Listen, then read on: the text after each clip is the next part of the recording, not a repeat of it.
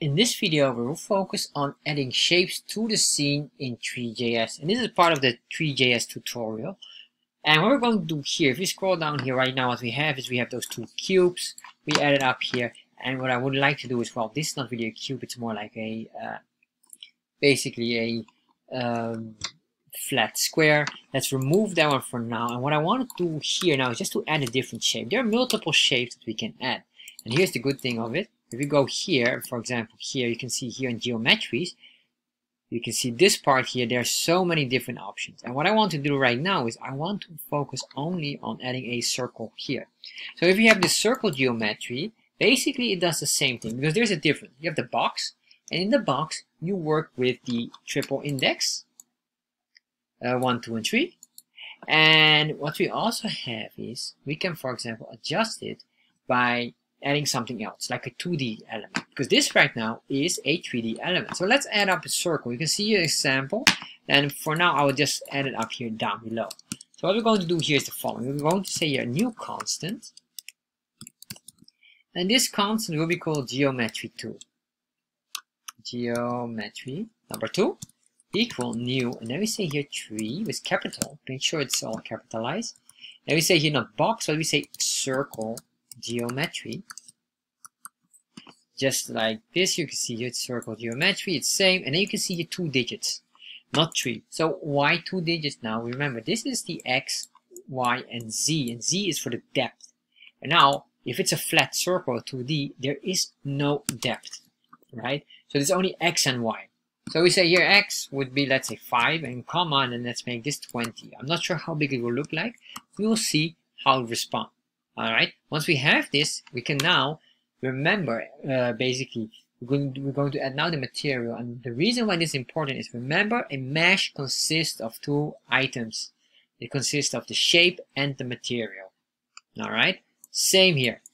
So we say here constant, and then we say material number 2 equals, and then we say here new, then we say here 3 dot, then we say here mesh basic material, which is exactly the same as above, and here we can say another color. Alright, so let's make this for now. I'll just make it a, well, black would be not a good color, but we could make this, I'll just give it a simple color, let's say purple. Very straightforward, easy to spot, and it's very different compared to the blue color we have. Semicolon here, now enter here, and then you say const, and then we say here, instead of cube, I'll just define it as a circle, equals new 3 dot mesh, and the mesh consists of 2 items, geometry number 2, remember, not number 1, because if not we will get this part here. And then what we will say here as well is comma material, and the material will be number 2 as well, grabbing this one. And then finally we can say here we want to add this to the container. So basically the scene is a container, so you just can say add to the container or add to the element, etc, etc. Add here circle. Alright, once we did this, save this, go back here, refresh, and now as you can see we have this, I guess, massive circle. That's not what I desired. I want it very small, so let's make it 5. Refresh, and that is also quite things. What we could do is we can zoom out a bit more. There you are. Alright, so as you can see here, now you say, wait a minute, this is not a circle, this is a different shape. It's, if I'm not mistaken, it's not a hexagon, but it's not what we want. And the reason why this is basically here, these are the dimensions. So every time we add up here more, we can define how many angles there are, or basically spokes. So you can see it like a wheel. Yes, a wheel has a circle, and then it has been tied up with spokes, basically the lines here. The more spokes it has, the more round basically the wheel is supposed to be here in this case. So we can increase it by 10. Let me save it and refresh. Oh, and you can see here, I realized that this is the 10 would be here. This one, but let's make this here back. Refresh, there you are. So this one defines the size, or basically this one defines the size. This is defining the spokes or the edges here. The more edges you have, or the more corners, the more round it becomes. If you put this on 20, you will have here a nice one. And this is why this was very high on 32. Refresh. Now you can see here, and if you can put this on, let's say 50, you get basically a very, very neat circle.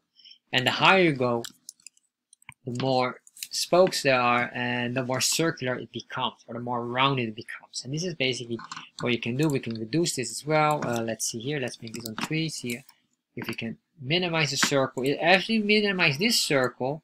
Of course, this is the reason why we were so zoomed in. We were positioned here on 5. That makes sense, right? So if you're on 5 and this is on 3, it means there's like only 2 values, or I'll just call it cubical pixels, 2 cubical pixels away from the object, which makes this object far too big.